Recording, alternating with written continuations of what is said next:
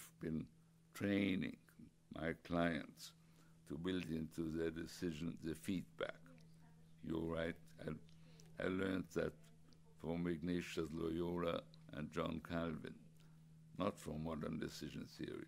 You build into the decision, you write out what you expect, which is almost unheard of.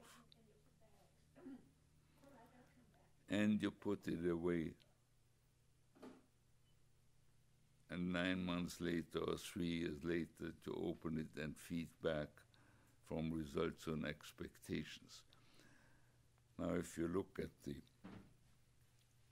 3 critical decisions in an organization, one is the definition, what is our business, which then underlies strategy. The other one is at the allocation of the 2 scarce resources, money and people. Almost nobody feeds back.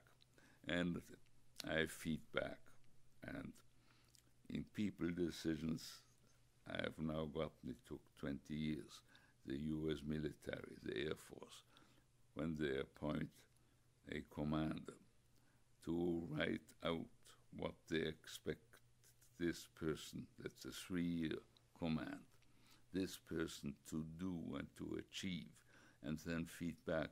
That means the Catholic Church did that in 1236 and found out that 90% of their appointments of bishops during the preceding 600 years were failures.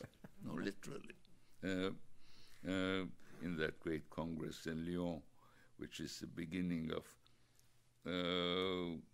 organizing the church in the modern mold. Well,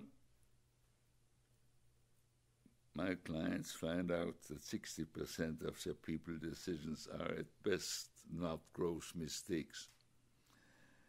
On capital appropriations, if you feedback, what do you expect? And on innovation, here on my desk is that letter. Fax came in today from this big client who wants to sit down because as a result of my working with them for the last 5 years, they have fed back from their new introduction of new products and new services, from the results to expectations, and they're appalled. They're considered exceedingly successful. Here is that product that will revolutionize the industry. Well, 5 years later, it's a small specialty, if you're lucky. That's the only way to learn, by the way, and capital appropriations and so on. And that's not in the decision literature at all, because there the belief is that you have made the decision and that's it. No, a decision is in itself the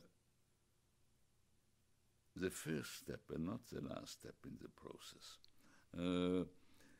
And the decision literature assumes that making decisions is desirable. No, it's only inevitable.